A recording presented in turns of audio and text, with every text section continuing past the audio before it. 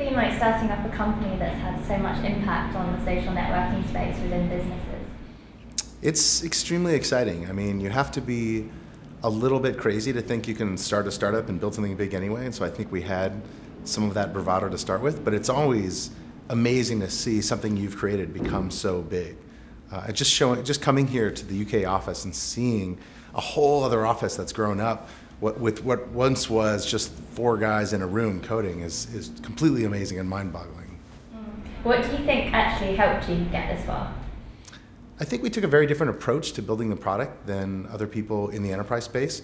We came at it with a much more consumer-like mentality, of really building a product for end users and not just for a specific subset of buyers.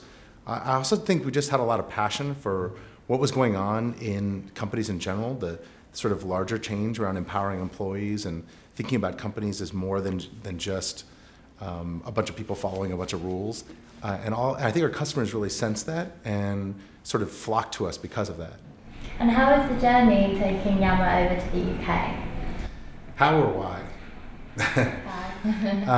It's been really interesting. You know, we came to the UK originally because we had a lot of customers here. We had a lot of customers throughout Europe. And so originally we had brought sales and our customer support service here and had found a lot of really great talent there.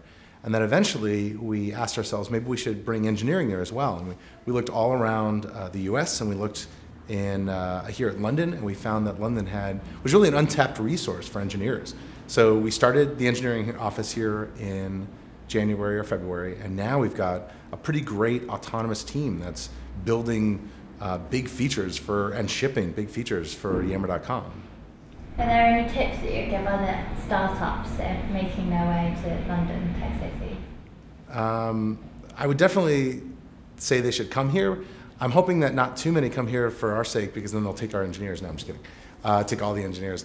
But there's a lot of untapped talent. I think that they're different than the kinds of engineers we see in Silicon Valley, and so you have to approach hiring them very differently.